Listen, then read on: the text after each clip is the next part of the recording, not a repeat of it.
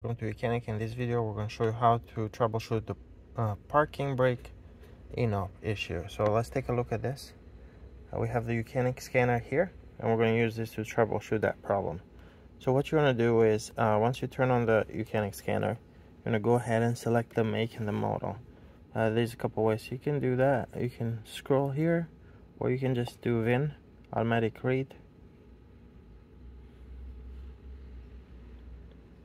And then here we need to select one of these. From the VIN is saying it's one of these makes, and then we're going to press left, since this is a left hand steering vehicle.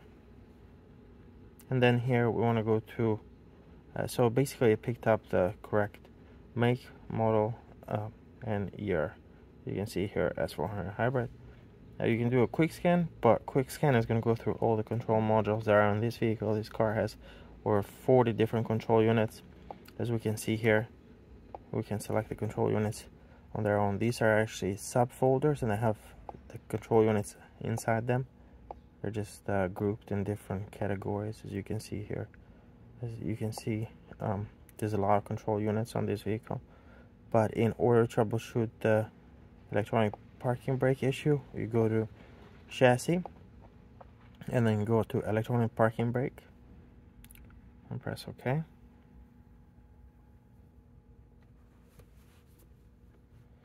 And then here, what we want to do is first let's read some codes.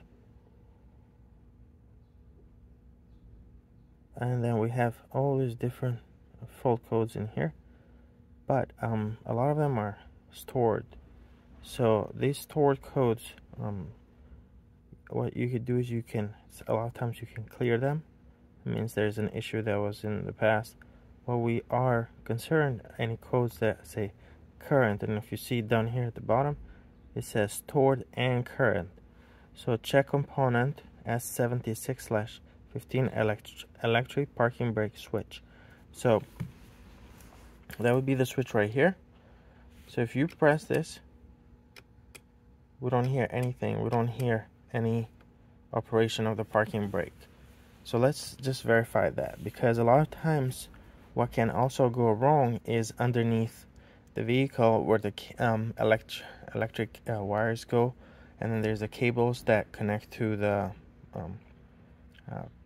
basically the parking brake in the back there, where you have the rotors and the actuator for the parking brake. Those wires or the actuator can fail. So let's verify to see if it's really the switch or if it's the motor. So what we're going to do is we're going to use the scanner.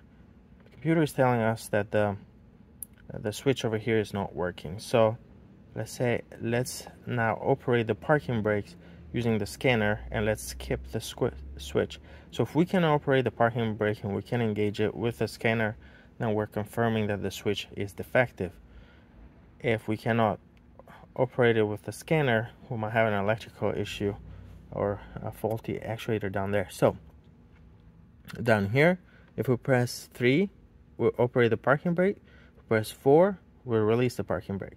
So I'll press 3, and let's listen for that parking brake. And then it says active, and on the cluster, instrument cluster, the parking brake